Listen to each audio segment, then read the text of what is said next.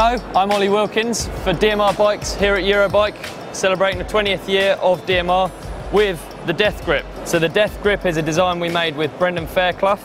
It has a kind of a mixture of all his favourite grips, all the favourite features he has of different grips that he's used in the past. So we start with just the knurl pattern. It has a moto waffle here for wet weather riding and gloved riding, and then it has the mushroom up here for hand fatigue. This is like exactly what he wanted. We wanted single lock rather than double so that your hand doesn't rub on anything on the end.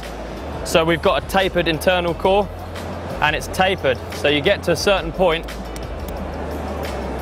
and it doesn't move. The grip will be available later on in the year. It's available in 2 different thicknesses for people who like thick grips or thin grips, big and small hands. Price is going to be around £12.99 or €15, I think.